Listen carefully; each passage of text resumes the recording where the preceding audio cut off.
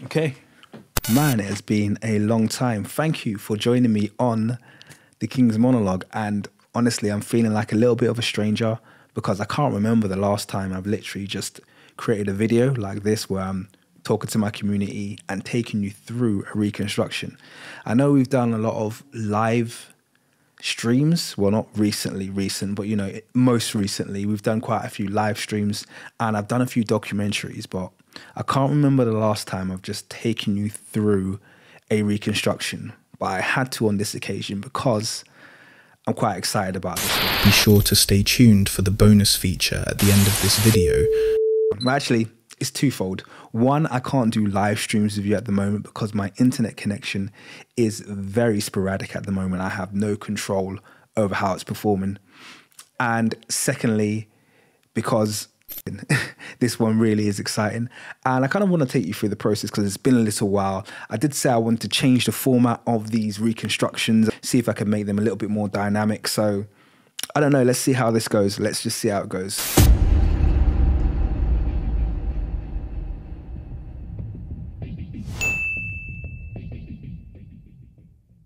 You've probably seen from the video title that the Nazut that I am going to be reconstructing in this video is Pharaoh Senusret III.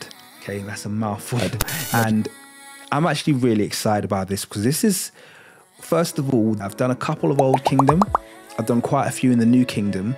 And the Middle Kingdom I've wanted to touch for so long now. But this is the first time I'm actually getting into the Middle Kingdom, 12th dynasty. So I'm excited about that. So I'm excited about that. I'm also excited about the fact that it is Senusret III because he is such a significant ruler in Kemetic history. He's widely touted and renowned for his conflicts. I'm going to say that in inverted commas. But he's also conversely known for increasing diplomatic exchanges with Nubia and increasing the trade that took place between Kemet and Nubia. Now, I say Kemet and Nubia, if you've been on this channel, should know this already, is a bit of a misnomer because the term Nubia didn't actually exist in the time of Senusret III or in fact any dynastic pharaoh. The term Nubia is a new term which means land of gold or something along those lines, but it's a very new term. The land south of Kemet had different names, and this is where it gets a little bit complicated because when Senusret III talks about his expansions to the south, he doesn't always use the same term. For instance, on the Stela of Kusobek, he talks about his expansions and his war against the Asiatics. And then he speaks about his war against the Nubians, but obviously the word Nubia doesn't exist. And he actually speaks about his war against the people of the bow or the people of the land of the bow, which is Tarseti. Now, where this gets confusing is Tarseti is actually the first nome of Upper Kemet. It's a part of ancient Egypt. But because it's sat right on the border of what we know today to be ancient Egypt, the term Tarseti was sometimes used to describe the people in the south. And this is where it gets quite confusing because this is almost like, imagine England and, I live in London. Now imagine that London is also the name that we use to describe the French. Because that's what we have here. We have, a major city, maybe the major city or the largest city to the south of a kingdom. Because of its location, it's also used as a descriptor for the French. Now, if you're like me, that sounds rather bizarre, doesn't it? You haven't really seen this trend repeated in history. So why would they describe the people to the south the same as the people in the southernmost portion of their actual territory? Who decided that the Tarsetians that were, for all intents and purposes, a part of ancient Kemet were now going to be classified under a different nationality and under this different Nubian banner? Who made this decision? And that's where I think there's a lot of fuzzy logic that takes place when it comes to Egyptology. And if you've watched my other video, We Was Kangs, okay, I do break down, not extensively, but enough so that you understand the supremacist, ideological, and largely biased viewpoints that were taken on by the early Egyptologies and taken for granted by the Egyptologists that therefore followed them. And what we see in front of us today is a result of years and years and years of building from a faulty foundation.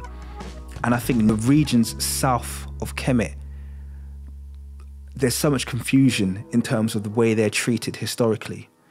The period of his rule was one of the most flourishing periods for Kemeto-Nubian relations. By the way, I'm not saying by any stretch of the imagination that Pharaoh Senusret III did not have his fair share of very open xenophobia towards surrounding nations. He had that viewpoint towards Libyans, towards Asiatics, and towards people south who are called Nubians, but I don't really know what to call them. He called them all wretched at different moments in time. So you can see there was an air of superiority that was held by the Kemetic people in relation to the nations that surrounded them. One of the reasons that Senusret III is actually so famous today is because there's actually so many depictions of him. He was pharaoh during a time when artwork was really flourishing in ancient Kemet, and as a result, he commissioned many, many, many artworks of himself. So we actually get to see him at various stages in life. And for me, as a reconstruction artist, this makes my life really interesting and actually really enjoyable. It makes for very enjoyable work because I've got so many different reference materials to look at, and actually you really start to get familiar when you see the same face over and over again, and you actually start to be able to place different pieces of artwork at different stages in his life. Now, the one thing that near enough all of Senusret III's artworks have in common is the fact that they all have missing noses. I would say he has one of the most sabotaged noses in ancient Kemetic history. It's amazing. None of them are there. Now, I know instantly people are going to say, oh, well, it's a result of iconoclasm and future pharaohs did it and this, that, and the other. And I'm not going to discount the possibility that could be true. But I do know, at least in a couple of occasions, I have first-hand primary research that this is not the case, and actually some of this destruction, I believe, was done by Eurocentrists and done by Europeans and imperialists when they were confronted with the face of these Africans. Now, why do I say that? One of the reasons I say that is because when I went to the British Museum, I actually took these photos. So the photos you see on the screen at the moment are photos that I took. And the reason I took these photos and I made sure I took a close-up is because I knew exactly what I was seeing. You'll see that there's 3 statues here, all of which have missing noses. But there's 2 statues that I believe the damage to be very recent. Now, why do I believe this? Let's have a look at this one in particular, where you can see the epicenter of the damage. There's cracking throughout this statue, and yet the epicenter of the damage is the nose. So you can see there's a circle around the cracking of the nose, signifying that this was probably the point of impact, because it has that kind of impact pattern and everything seems to emanate from here. And what you'll notice is that the way these cracks are formed, this statue fell apart when this nose was struck. And what you're seeing is the result of it being essentially puzzled back together. Now, the reason I saw this as a bit of a smoking gun is because of the hairline nature of the way this is being puzzled back together. And it's not only true of this statue, on the other statue over here that I'm showing you, where you can actually see on this statue the cementing compound that has been used to glue it back together. So I'd say it's really out of possibility 1 and 2. Did they do the damage or did they find it fragmented already? Well, the reason we can strike out the idea that they found it damaged already is because, like I said, we don't have the necessary missing pieces and corrosion that you would expect from something that had been damaged thousands of years ago.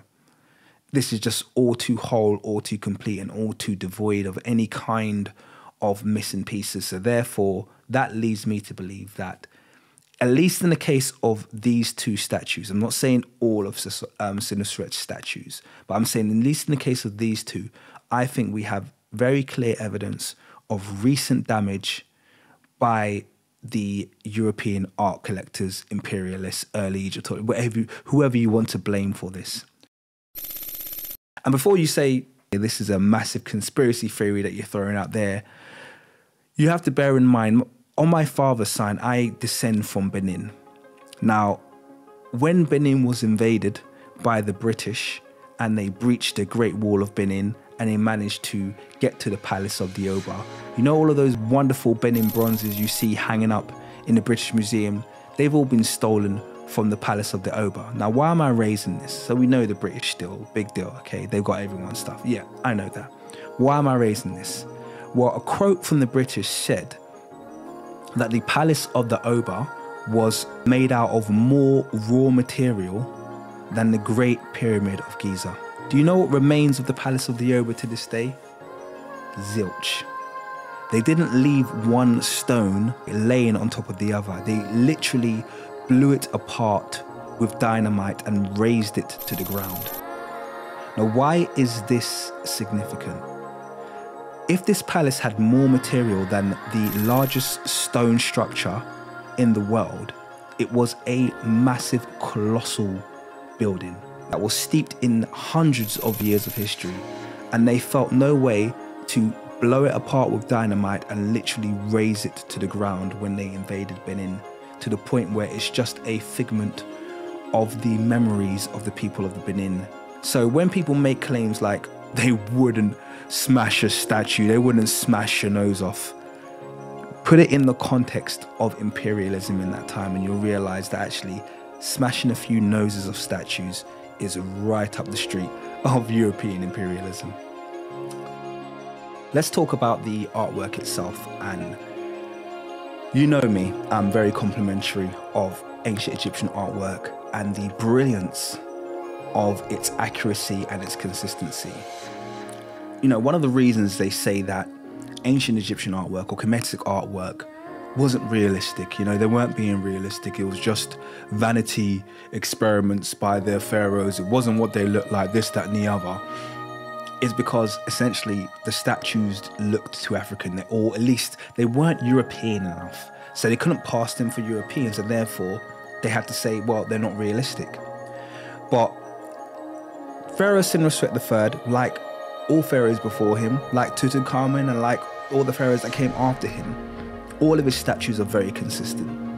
And you can see that they are very accurate artworks depicting the same person. He has some really intriguing traits that I absolutely became obsessed with when I was creating his reconstruction. He has these very drawn and gaunt cheeks that are instantly recognizable.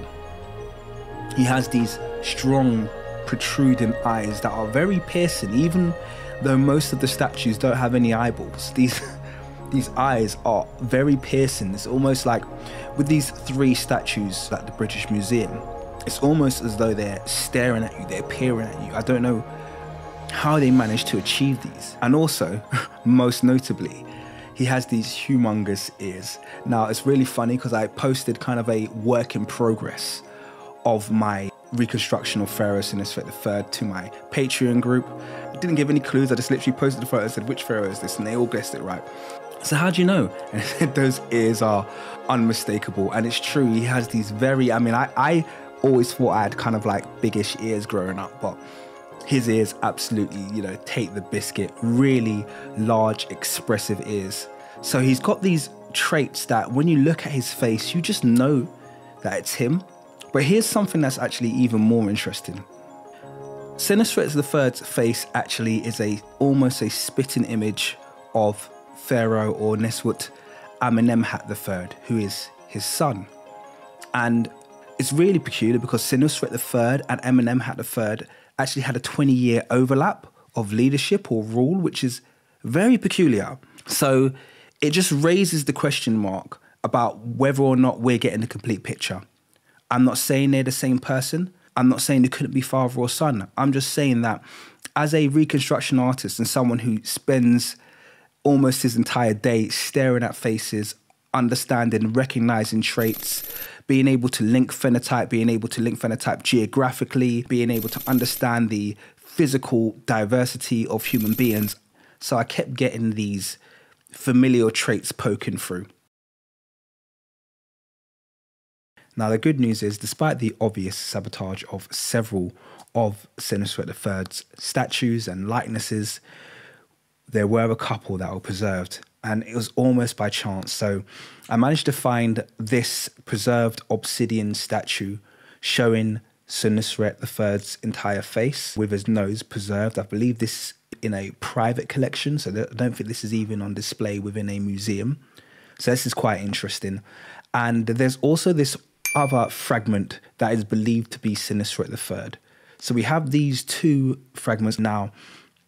Out of all of these, looking at the obsidian face, that one seemed to really resonate with the rest of the artworks I've seen. I'm not saying the other ones, I mean, they all look the same essentially, and you'll see when the reconstruction hits that it is the same nose, but this one was really clear, so I could work with this. So you know essentially where I get to next. I've found the statues, I've got the artworks, I've got an idea of what his completed face looks like. I'm looking for continuity.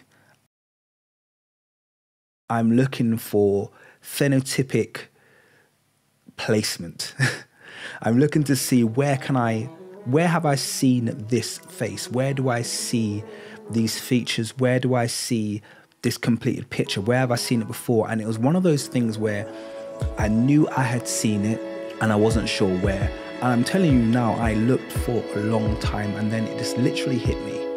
It literally hit me. I said, just like, and I've said this before, this happened last time when I was doing the reconstruction of Nefertari and her nose. I said, I was like, yeah, that's a Burundi nose. Well, ironically, we're at a region that's very, very close. I would say neighboring to Burundi. We're looking at Rwanda. And I said, this is Tutsi. I've seen these features before. In fact, I've seen this face before. And I began researching and looking through Tutsi photos, and this hairstyle is called Amasunzu. And I don't want to post a spoiler, but I've got another video coming soon that actually links Amasunzu, or these hairstyles, to the pharaonic hairstyles, and the link is very, very strong. Thousands of years of peaceful cohabiting between Tutsi and Hutu people who, you know, were in Rwanda and actually bordering some of Burundi. They had their history destroyed by phrenology, which essentially meant they were openly given better treatment, better access to people who fitted certain boundaries of acceptable phenotype through measurements. I mean, this is years, this is like, you know, decades before Hitler tried this stuff. European imperialism and its footprint in Africa is significant, and the damage it's done is in many cases irreversible. So the sadness about many of these images I'm showing you now is that these are lost to time. There is still Amasunzu trend and Amasunzu culture that, you know, is throughout Rwanda. One of the things that I think is actually really important for me to point out at this stage as well is, as we have a look at these Watutsi or Tutsi people's head shapes, it's the widespread dolichocephaly. Now, dolichocephaly is something I do speak about rather extensively on this channel because it is a uniquely African trait. Now, I know some people have the impression that therefore the absence of dolichocephaly means that people aren't African. So I'm going to spell this out. Africans have very vast phenotypic diversity. So it means we have all the head shapes from dolichocephalic, which is long head, which means essentially that our heads are longer than they are wide, right up to brachycephalic, which is where your head is essentially round or square shaped. If you look at these Tutsi people that I'm showing you, you can see it's almost universal. You see this in the Kalenjin, you can see this in the Maasai, but you haven't seen it mentioned, but it's also in the Tutsi. You can see it in all of these images.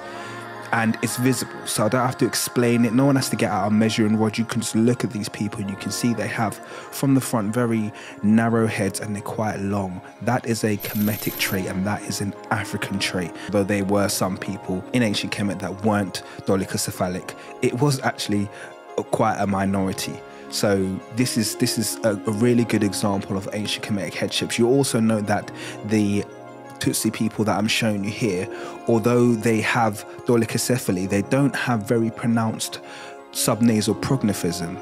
Now, what a lot of Eurocentrists and really ignorant people do is they say, well, the absence of subnasal prognathism therefore means that they are some kind of hybrid European race. No. Not all Africans. Once again, we're talking about African phenotypic diversity. The absence of subnasal prognathism does not therefore mean they are not African, because there are many Africans who do not have subnasal prognathism. And we don't need anything outside of Africa to explain it. You don't need hybridization to explain the lack of subnasal prognathism, and you don't need some kind of alien race to explain the widespread dolichocephaly. In particular, this image I saw, and I compared it to the obsidian, and I said, this is an exact match. I mean, if I was going to take a human being and say, give me a human being that looks exactly, a living human that looks exactly like Senusret III in his life, this would be that living human being. Has a little bit of Nipsey Hussle going on there, but I'm not going to go into that. But either which way, what was fantastic is, amongst the Tutsi, and as you can see, amongst all of these wonderful images of kind of these Tutsi people, I had found the phenotype that I believed matched the face of Senusret III almost perfectly. And so that makes it easy for me to do my reconstruction. So here is my reconstruction of Senusret III.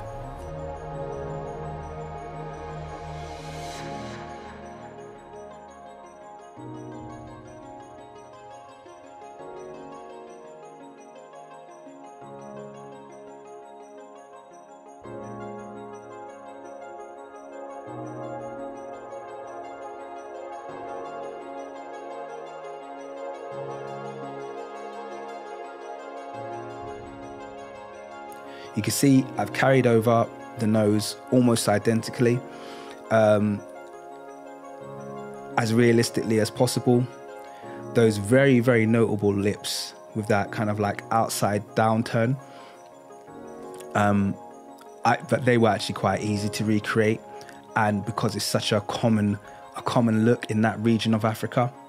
And then we have those big protruding ears. Now I know in a lot of the other statues his ears are larger and protrude forward more, but that's because of the way he wears the Nemes headrest actually pushes his ears forwards in a lot of those statues. So if I had him in the Nemes, then I would have his ears pushed forward. But since I've just got him here without a crown, and I also have him here with the crown of upper Kemet, I haven't had to push his ears forward. So I've got him in a more naturalistic state, as you can see, matches several of these other busts.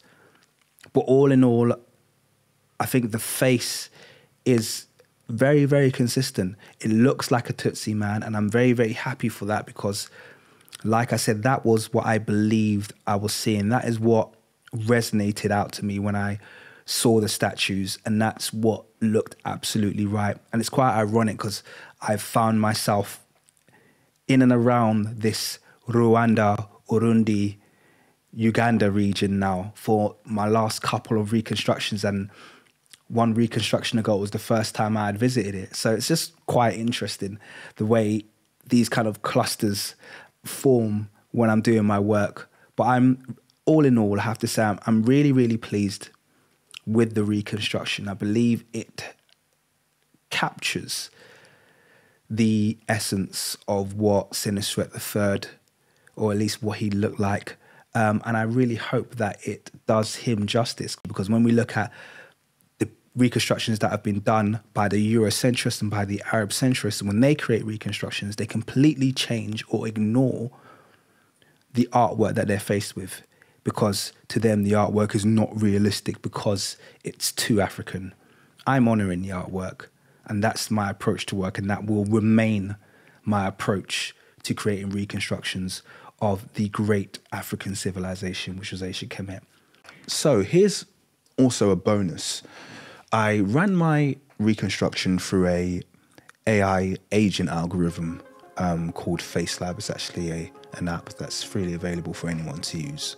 But I got some really interesting results. Now, these are unprocessed, fresh from the app, so that it could do some extra work. But I want to show you, first of all, the younger reconstruction, because I saw some really interesting trends that came up when I pulled up the younger reconstruction. So when I pull it up here, first of all, there are some kind of facial features to notice that perhaps had gone over my head. So the first thing that jumped out at me is the lower portion of his mouth, the way it sticks out like that. I didn't even notice when I had created my reconstruction how much I had adhered to that in the original. So it wasn't a feature that I necessarily noticed. If you ask me what features did you kind of like really focus on, I would tell you, well, the lips, making sure I captured that shape, make sure I got the nose was obviously a big one, you know, matching the nose on the obsidian statue, and the very large ears, and obviously the eyes, making them protrude. But if you had asked me, and the lower part of the mouth, making that kind of like push out slightly, wasn't really even under my radar. But it's something clearly that is there. You can see it there, and it's an important part of why it looks like Senusret's statues, or Senusret III's statues, I should say.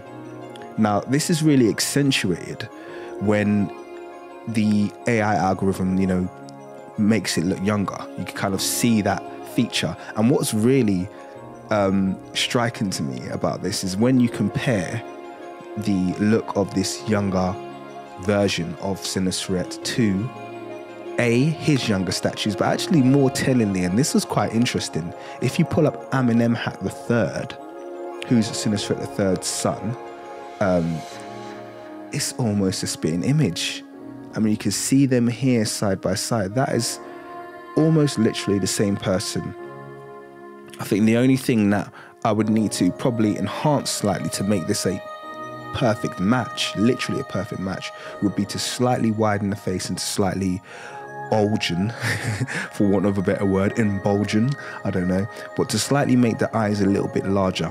I think those would be the only kind of two things that I would need to do, and I would have like that's the same person. So as you can imagine, that's very gratifying to me, because not only have I done a reconstruction that I've said to myself, I'm going to try and be as true as possible to the Kemetic artwork.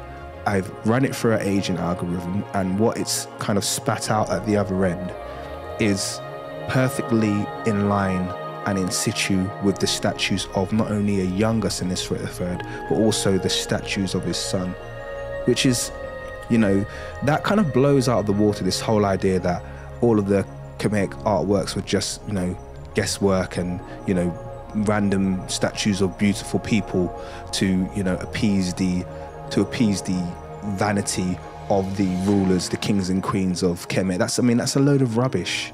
You have to sift out the Eurocentric lies. They will create a lie, just like they did with the noses and the iconoclasm. You know, they've done it with the statues to point people away from the fact that, hey, I know these look really, really African, but don't worry about that. Those thick lips and stuff, this was just a Kemetic art style. It wasn't. These were real people. These are real people, these are real features, and this is what they look like in life, or at least this is my best approximation. I can't say with any, you know, telling authority that it looked exactly like this, but I can certainly say that I'm giving it a better try than most, reconstruction artists do. So there you go. So that's the younger one. Have a look at the older one as well, because this is older now. Obviously, this is an aging algorithm that's not tailored to the melanated man.